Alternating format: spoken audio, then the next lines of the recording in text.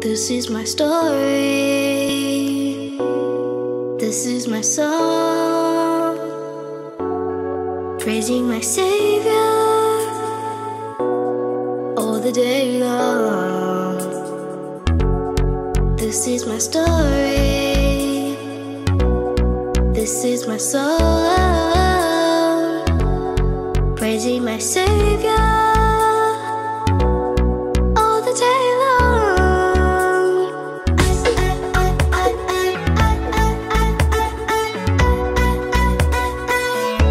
Just wanna worship.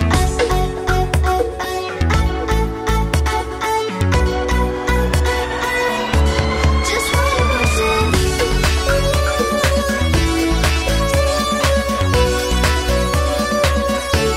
Just wanna worship.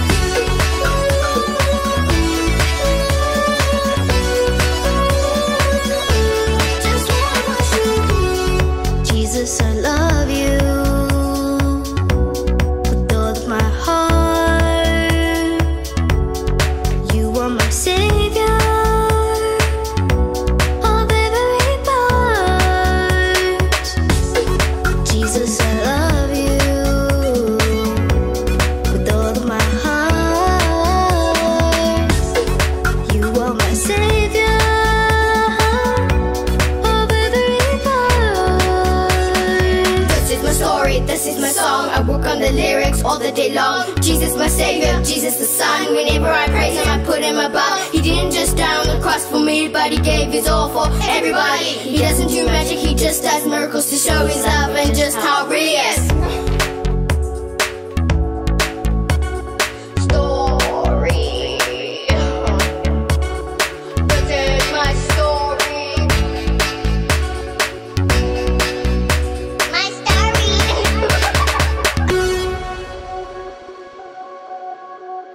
Hello, everybody. Morning, boys and girls. Good morning, everybody. So, boys and girls, we hope you've had a really good week. We've really missed you, and it's so good to be with you again. So, we've been talking about Moses and his life long ago and all about his relationship with God. Now, the Bible is full of lessons to learn from Moses. So, we've only chosen, I think, about 9 stories to share with you. So what have we learned so far? Well, we've definitely learned that Moses and God had a really good relationship. Remember what kind of relationship they had? They had an intimate relationship. Do you remember what that means? Well, it means that they were really close. They were really good friends, and they just knew each other really well. Now, God spoke to Moses in many different ways, and He looked after Moses. Do you know that God looks after us too? He really does. And He's always with us. We can trust Him to look after us and give us exactly what we need, just like He did for Moses. Now, last week's lesson, we learned that Pharaoh finally let God's people go. We learned all about Passover and how God protected His people once again. Do you know what, boys and girls? God protects us too. So, for this lesson, there's quite a lot of things you need. So I'm going to run through those things quickly. And if you forget, just pause the video or go for rewind a little bit and just listen again. So, you need a red piece of paper, a blue piece of paper, and a brown. If you don't have these colors, just use white paper and color it in. Then you're going to need some googly eyes. You're going to need your Bible. You're definitely going to need some crayons, scissors, and a glue. And for the game, you're going to need a blanket or a towel. I hope you remember everything you need to get. Your countdown starts now. 10, 9, 8, 7, 6, 5, 4,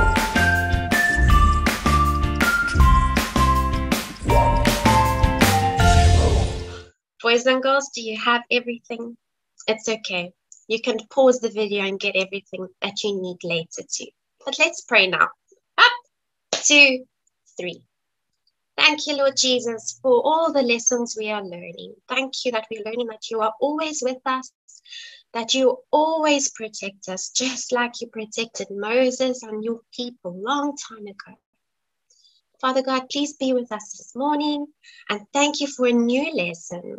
And that means something new to learn about you and what you did for your people and what you do for us. Please bless this morning. In Jesus' name we pray. Amen. It's time to get up and worship together. So everybody, let's get up and dance and sing and praise God to the song, For Your Glory.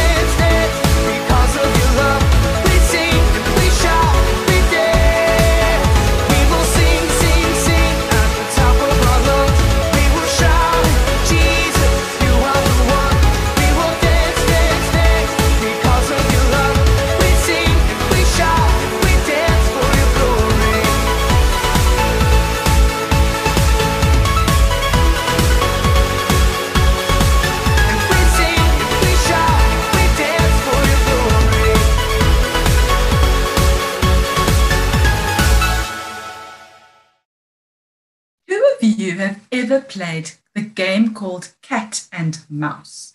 Now you need your whole family to play this game. Decide who's going to be the cat, that's actually the baddie, and who's going to be the mouse. And the rest of your family has to make a circle and hold hands. Now the mouse stands inside the circle and the cat stands outside the circle. The people holding hands have to protect the mouse from the cat. And they have to either let the mouse get into the circle or out of the circle as the mouse is being chased by the cat. That sounds a little bit complicated, but have a look at this video to see how to play this game and then make a time to play it with your family later today. Have fun!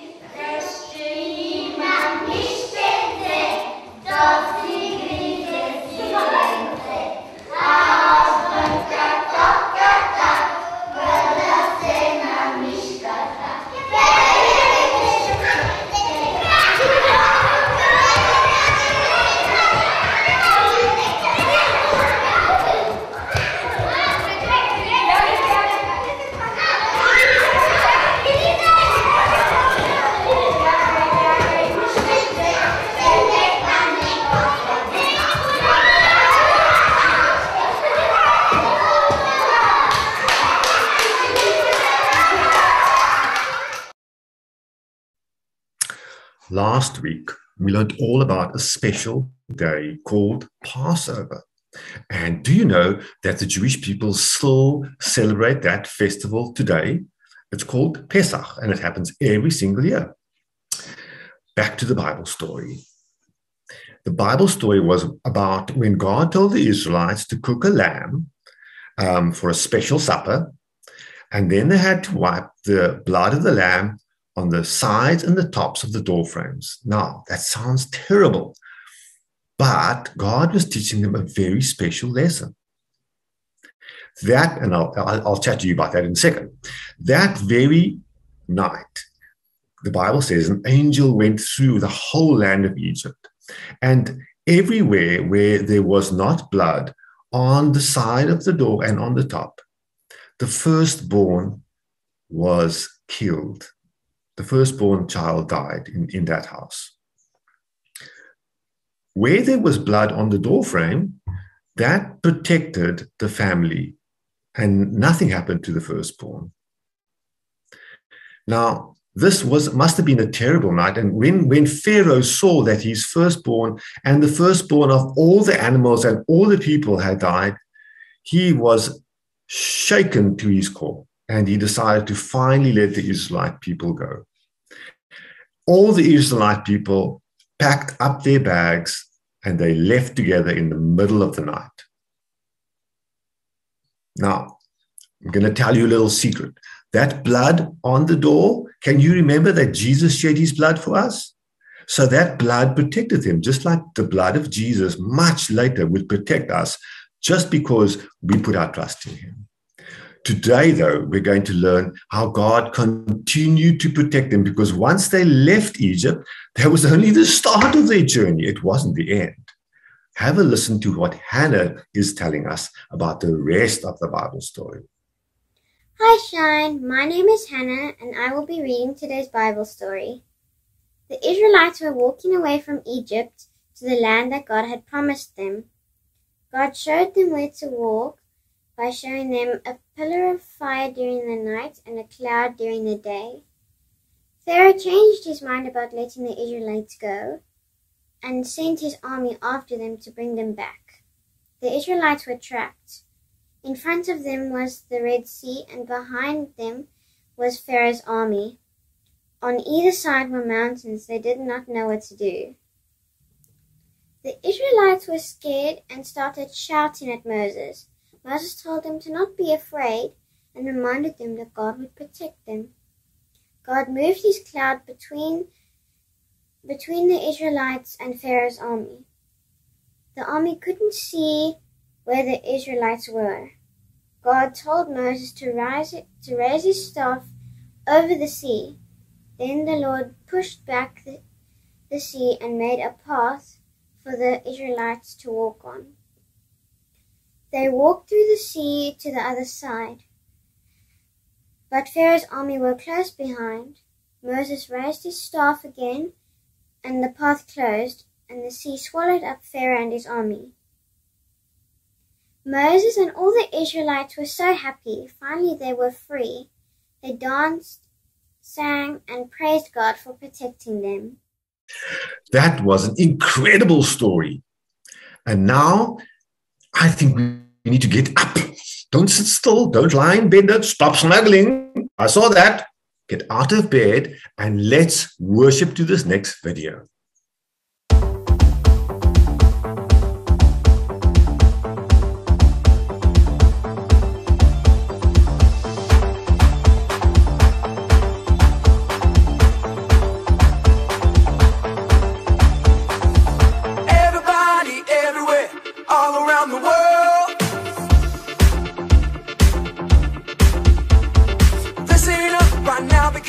I got something to say, and it will be heard.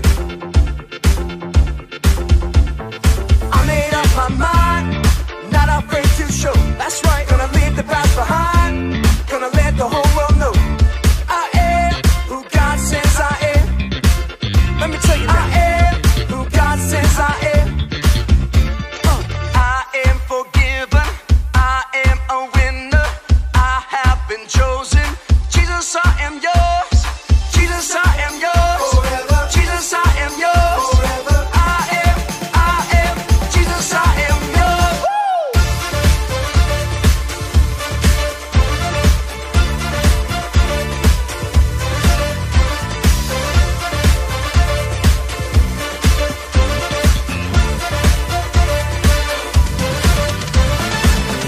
I belong to the one who saved me.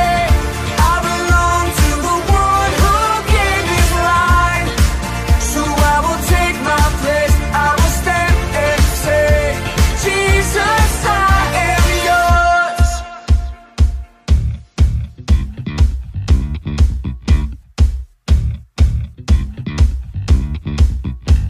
I am who God says I am. I am who God says I am. Let's go. I am who God says I am. I am who God says I am. I am who God says I am. I am who God says I am. I am forgiven. I am a winner. I have been chosen. Jesus, I am yours.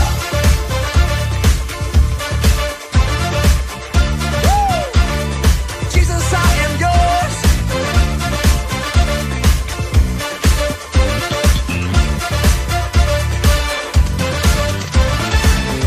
I belong to the one who saved me.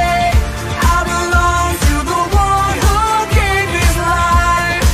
So I will take my place. I will stand and say, Jesus, I am yours. I belong to the one who saved me. I belong to the one who gave his life. So I will take my place. I will stand and say, Jesus, I am who God says I am. I am who God says I am. I am who God says I am. I am who God says I am. You know I am who God says I am. I am who God says I am.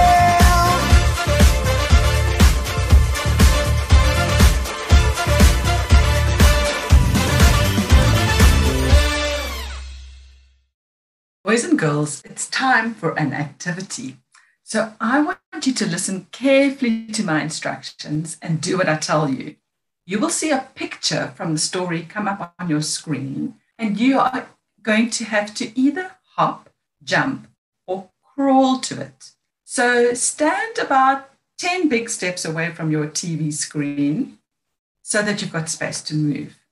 After moving, I'm going to ask you a question about the picture, and let's see if you can answer it correctly. So the first picture, it is a picture of Pharaoh and his army. Now hop towards this picture. Who can tell me why the army was chasing the Israelites? Can you remember? Because Pharaoh had changed his mind, hadn't he? He didn't want the Israelites to go anymore. Right, go back to your space, away from your TV. Okay, next picture. I want you to jump with 2 feet together to this picture of Moses and the Israelites in the dark. Now, who can tell me how God showed the people where to go during the night? And how did God show people where to go during the daytime? Well, during the night, it was a pillar of fire, and during the day, it was a pillar of cloud. Right, go back to your space away from your TV. Now, for the next picture, you are going to have to crawl. So crawl to the picture of Moses in the middle of the sea. Tell me, how did God help the Israelites get over the Red Sea and away from Pharaoh and his army? Well, the Bible says God sent a big wind, and the wind blew all night. And then the wind blew the sea apart, and there was a pathway for them to cross. And the Bible says they crossed on dry land. Now, boys and girls, that must have been amazing. Imagine walking on the bottom of the sea, and on your left and on your right are these huge big walls of wave. That must have been amazing to see. You know, children, when the Israelites came to the Red Sea and Pharaoh and his army were behind them, they were scared. They didn't know what to do. It seemed like there was no way out. But God made a way. God is in control of everything, even the sea and the weather. He can do anything. He looks after us and he protects us because we are his children. So remember, boys and girls, just the way that God looked after Moses and the Israelites, God can look after us too. Okay, it's game time. Now, remember that big blanket that you were supposed to get? If you haven't got it, please go grab it. I'm going to use this blanket. Right. So what you're going to do is you're going to need 2 people. One is going to play an Israelite and the other one's going to play an Egyptian. Then you need the rest of the family to hold the blanket. So grab the blanket, hold on either side, and then the 2 contestants, the Israelite and the Egyptian, are going to run towards the blanket. Now, leave the blanket loose in your hands. As the Israelite comes, make sure you drop the blanket onto the floor so the Israelite can pass. When the Egyptian comes, then you lift up the blanket. And the Egyptian can't pass. It'll be quite a fun game. Then, if you're quite clever, you can try and vary your speed and try and trick your family if you're the Egyptian to try and get across. Make sure you don't hurt yourself now. Now, I want you to watch Hannah and Rebecca and her family play this game, and then you can play it with your family as well. Remember, have fun. Don't get hurt now. Go. Run. 1, 2, 3. Go, baby, go. Cut your Hannah. Now it's my turn to go under the bed. Come, run. 1, 2, Go ahead. 3. Go, Hannah. 3, Cut your legs. Now that's a very fun game, boys and girls. I challenge you to play that with your family and then take a video and share it with us because we'd love to see how you played it. So, boys and girls, it's time for that part of the lesson where we need the red piece of paper, your scissors, and the 2 googly eyes. Now, if you don't have the googly eyes, you can just draw eyes. Okay, so let's make our hearts. We're going to make our hearts with this piece of paper. So take your paper and you're going to fold it like this. And then once you've folded it, you can draw half a heart on the fold. There's the fold. And then cut only on the line so that it looks like that. And then you're going to open it up and there's your heart. So as we hold in our hearts, I want us to remember our Bible story. Remember that God is always with us, that he's protecting us. That's how much God loves us, boys and girls. Sometimes he even does miracles, just like this miracle in the Bible story today. That's an incredible miracle. I can't do that. Only God can do that. You can't do that even. Not even the strongest person can do that. Only God can.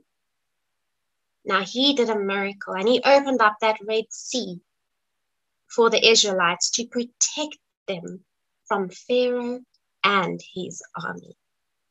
Now as you hold in your heart, I want you to take your googly eyes or just make some eyes on your heart. Like that. Just like that. Now, if you don't have googly eyes, remember, draw them on. Now, these are the eyes of our hearts. So pretend this is your heart. And these are the eyes of your heart. Doesn't mean that you've actually got eyes in your heart. It just means that we're going to ask God and spend some time with God now, asking him to open the eyes of our hearts so that we can see deeply what he's doing around us and how he's working and protecting us and how he's always with us every single day. So I want you to find a spot now where it's just you, nothing to distract you. You can sit, you can lie down, and I want you to take your heart and put it on your heart and hold it there because we're going to spend some time with God now. We're going to ask him to open up the eyes of our hearts so that we can see how he protects us every day, every minute, and how he loves us and gives us exactly what we need. So I want you to lie down quietly as I pray. Thank you, Lord, for always being with us. Thank you for protecting us. Thank you that you're God of miracles. Please open the eyes of our hearts so that we can see how you're working around us. Sometimes we feel like just not doing anything, Lord. But that just means that our eyes aren't open enough. We're not seeing what you're doing. Help us to open the eyes of our hearts so we can see what you are doing around us.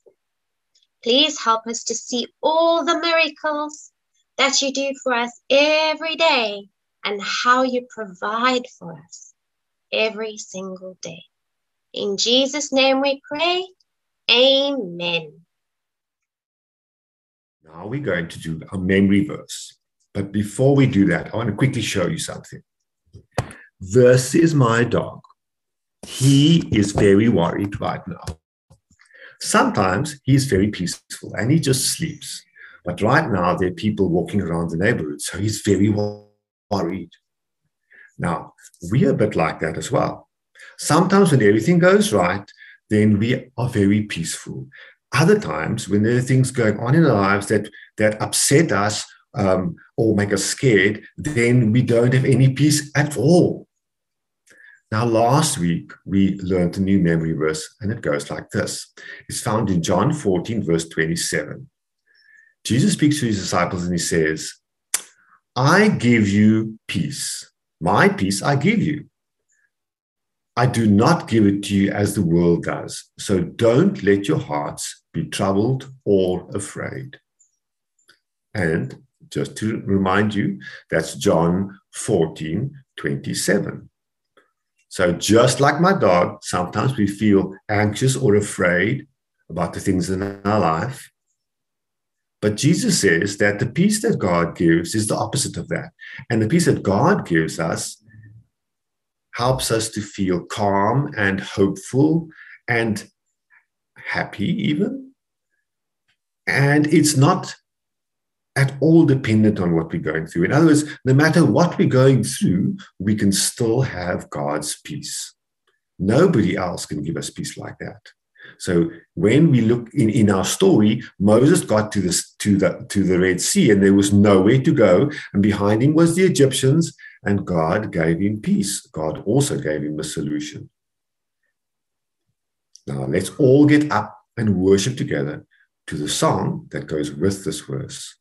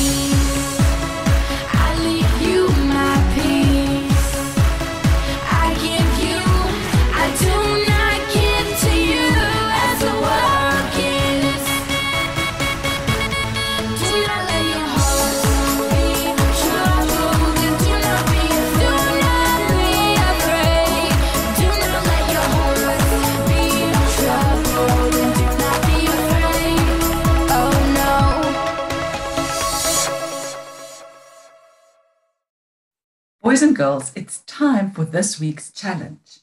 So this week, I want you to remind your family that God looks after them and protects them every single day and helps them with whatever they need help with.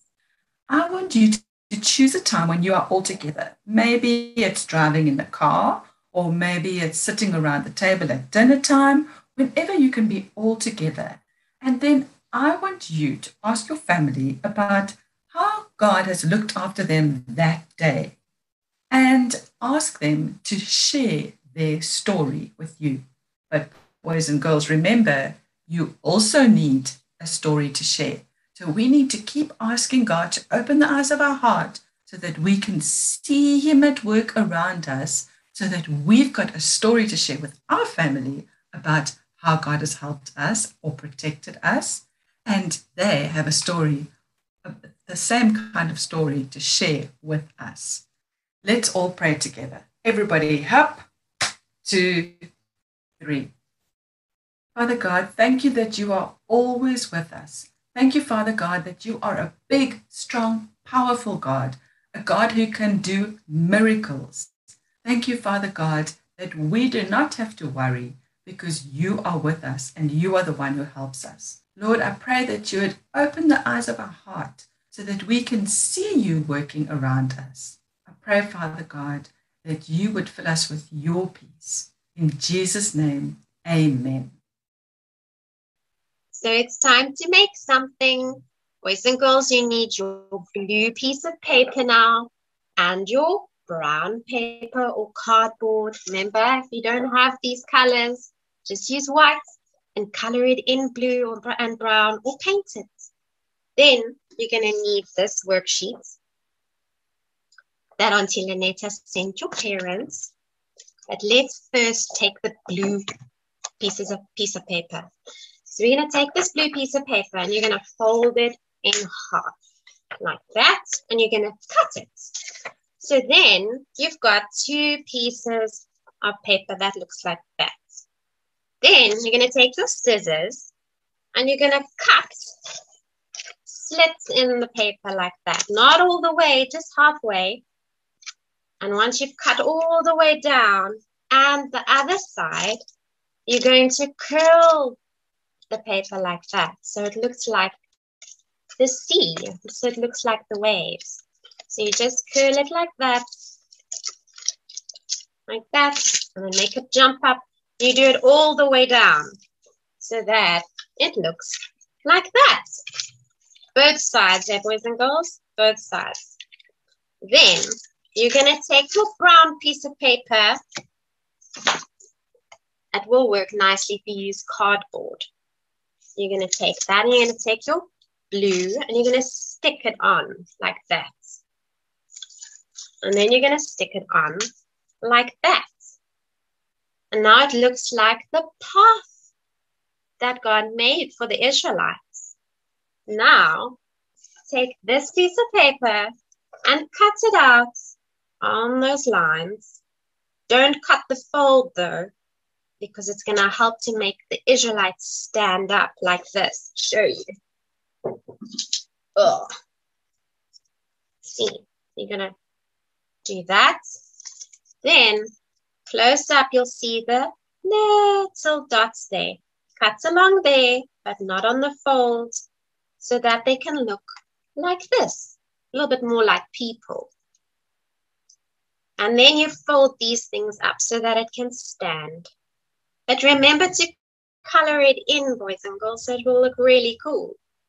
Then you take all your Israelites and your Red Sea, or in this case it's Blue Sea, and you let your Israelites walk through the path. Oh, let's get the other ones. Like that. Walk through the path, just like in today's Bible story. Enjoy making this at home, boys and girls. I'm sure everyone's going to get involved doing this. So it's come to the end of our lesson again. Oh, it goes so quickly, right? We hope you have a really incredible week, and we hope to see you all again soon again. Bye. Bye. Bye.